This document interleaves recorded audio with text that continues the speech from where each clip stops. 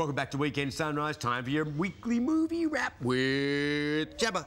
Good morning, guys. So much great stuff out at the moment. Son of Saul, Brooklyn. If you haven't seen all the Academy Award nominated films, now's the time to do so. Here's the pick of what else is out this week.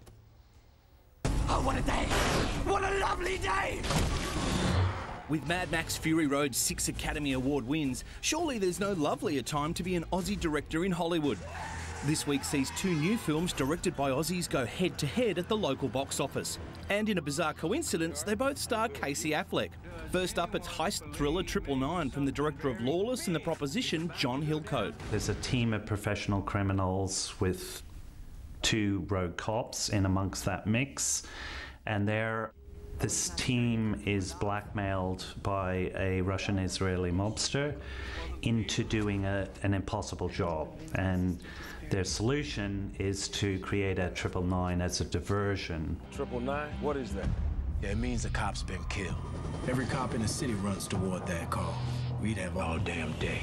Chris Allen, my role is becoming a part of this gang unit, which is full of people who are corrupt. Affleck is joined by a big-name cast including Woody Harrelson, Kate Winslet, Chiwetel Ejiofor, Anthony Mackie and Aaron Paul, and the tension builds for the whole film as you wonder which cop will be shot.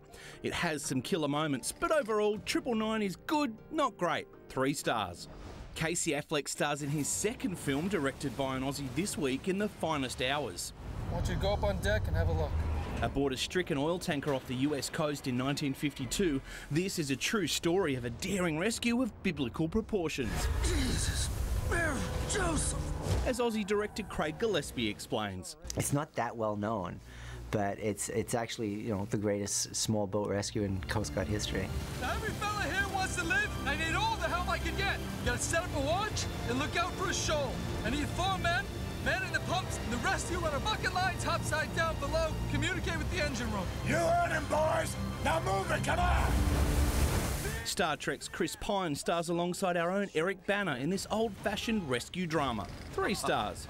Old-fashioned, all right. You heard him, Get out there, look out for the boat. You heard him, boys. Get out there. If that's your cup of tea, if you're after something different, Lady in the Van is out this week. Incredible. Dame Maggie Smith stars as a transient woman living in a van.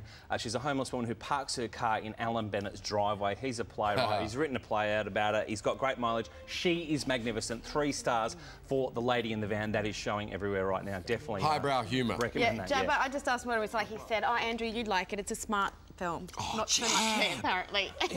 Not for us. We'll stick with how To be fair, you didn't get the St Bernadette gag, and I did. Don't go anywhere. Weekend Sunrise is right back in a moment.